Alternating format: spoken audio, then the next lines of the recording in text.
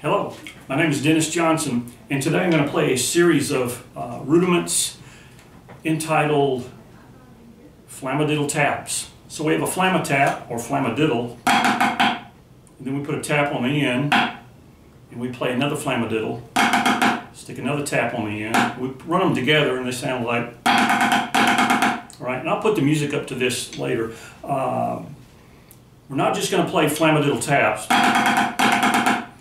We're going to put a figure like this.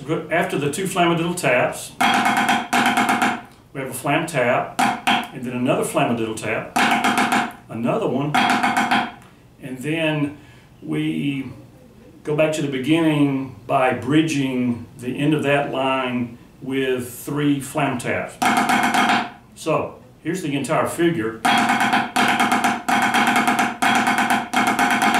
Alright, Flamadiddle tap, another Flamadiddle tap, flam tap, Flamadiddle tap, Flamadiddle tap, flam taps, and then we're back to the beginning.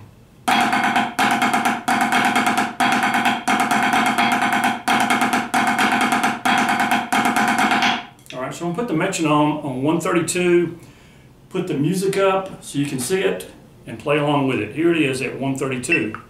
Here we go.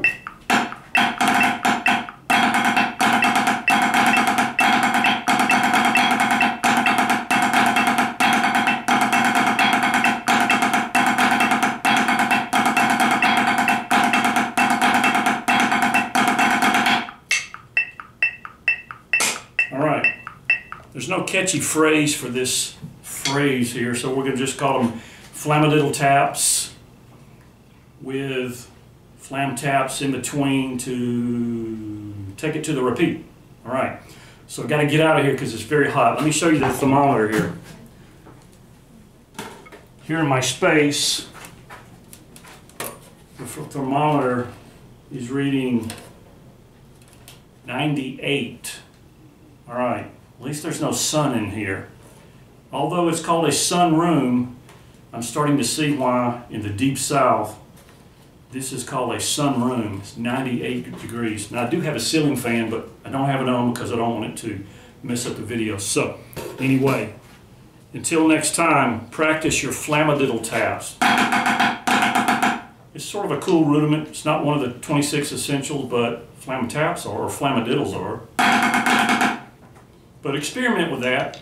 Learn this and move onward and upward. Until next time, keep on drumming.